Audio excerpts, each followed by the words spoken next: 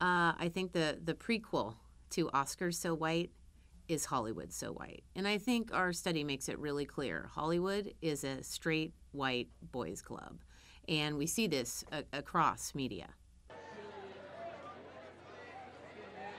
Well, I think that if you look from CEO all the way down to speaking character, which is what our study does, we see a predominant pattern. Where the power is, that's where you find men. And on screen, it's typically white men. And so I think the gatekeepers, the decision makers, the people that get to green light and decide who to hire behind the camera,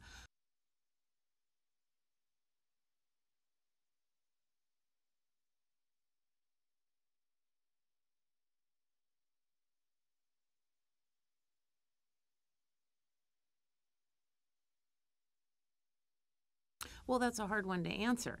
The audience is cultivated from a very young age to a tilted view of the universe, right? What they see in the media does not represent what happens in this country. 50% of the individuals in this country are women, 38% are from underrepresented groups. That's not what you see on TV. So they're being exposed to something very skewed. So often the audience sometimes isn't even aware of these disparities. At least they're not when I teach in my classroom and I tell my students that only 30% of speaking characters in film are women. They're often very surprised.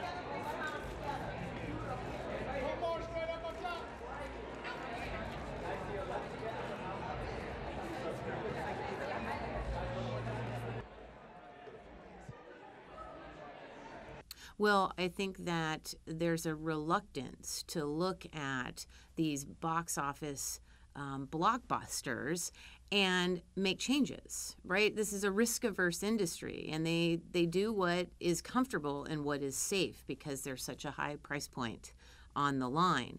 But when you start looking down the list year after year, whether it's Hunger Games or Pitch Perfect or Fast and Furious, we see that inclusion is performing at the box office, and we need more sophisticated metrics to be able to say just how much and under what conditions. And that data we still don't have a real good grasp of, but hopefully it's forthcoming.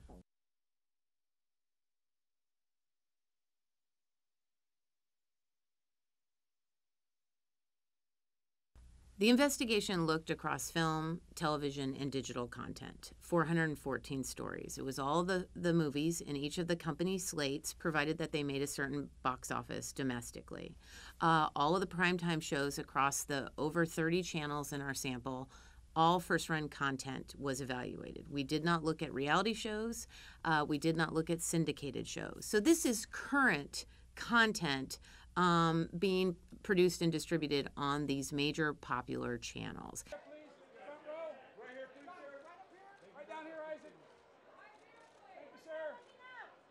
It's a celebration of art and of filmmaking, and that these are caricatures, not portraits.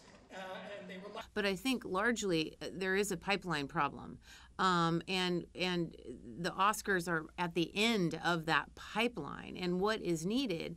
We need to see directors from underrepresented racial and ethnic groups being hired, women being hired behind the camera, and a value placed on inclusive stories. And what we're seeing now with the backlash to the Oscars is really a reflection of people saying enough.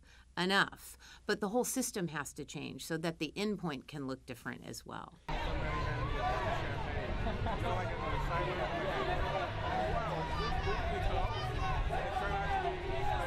We're seeing a complete erasure of some groups in the sample of content that we evaluated. Over 50 of the stories didn't feature one Asian or Asian American speaking character.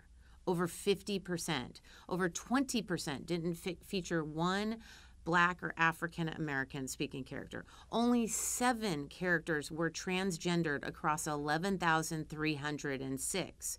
So what we're seeing from our previous work into a broader domain of content is this still invisibility in the reluctance towards inclusion in terms of proportional representation.